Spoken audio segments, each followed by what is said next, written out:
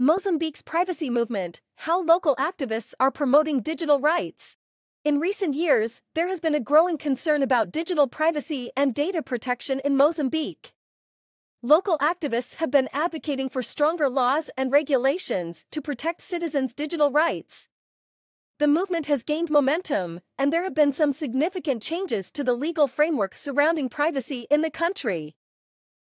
Privacy and data protection are critical issues that affect everyone in Mozambique. With the increasing use of digital devices and the internet, the amount of personal data being generated is growing at an unprecedented rate.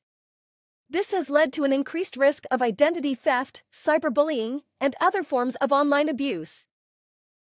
The privacy movement in Mozambique is led by a group of dedicated activists who are passionate about digital rights.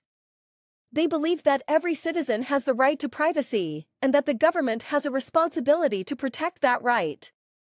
One of the main goals of the movement is to create a legal framework that protects citizens' privacy and data.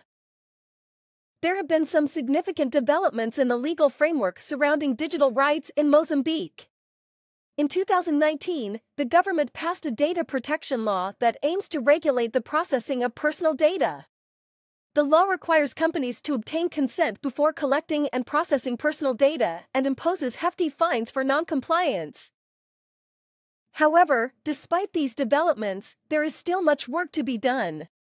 Many people in Mozambique are still unaware of their digital rights, and there is a lack of awareness around the risks associated with sharing personal information online. This is why local activists are so important in promoting digital rights and raising awareness around these critical issues. The privacy movement in Mozambique is a positive step towards a more privacy-focused future. It is crucial that citizens are aware of their rights and the risks associated with sharing personal information online. By promoting digital rights, local activists are working towards creating a safer and more secure online environment for everyone in Mozambique. Image prompt. FAQ. Question: What is the privacy movement in Mozambique? A. The privacy movement in Mozambique is a group of local activists who are advocating for stronger laws and regulations to protect citizens' digital rights. Question: Why is the privacy movement necessary?